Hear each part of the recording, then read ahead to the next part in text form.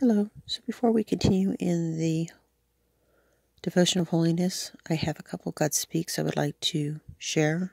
They're called Truth from the Living God. Here we go. I am that I am. My love is pure and undefiled. They love their sins and darkness, refuse to come into my light. But it is not in me to force man to love me. In the beginning I created man in my image, in my love, and he freely loved me. But sin came into the world, and knowledge of good and evil. Man chooses which one he will live in.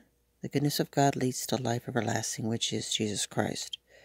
And the evil of the world leads to death eternal, which is separation from love forever.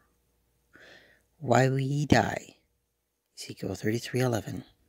This morning he gave me another one. Here we go. I have called you into my light and have sanctified you in my truth, for you are my beloved. And will obey all I give you. This is your time to shine. Darkness increases, and no man considers. No man knows. The gross darkness covers the earth, men doing evil continually day and night. For the judgment is set, and there will be no turning back.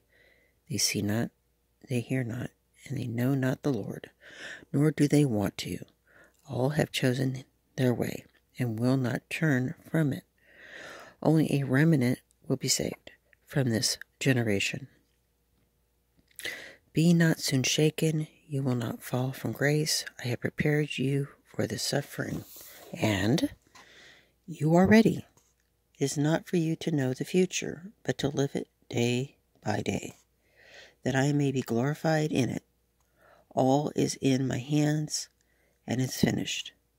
Be ready to give an answer for why you believe on me with all sincerity and truth. It is written, it is done. And Lord, we just want to thank you for giving us these moments of truth, that as we move forward in this devotional, that we will be prepared in all holiness to the glory of your name. In Jesus Christ I pray. Amen. Shalom.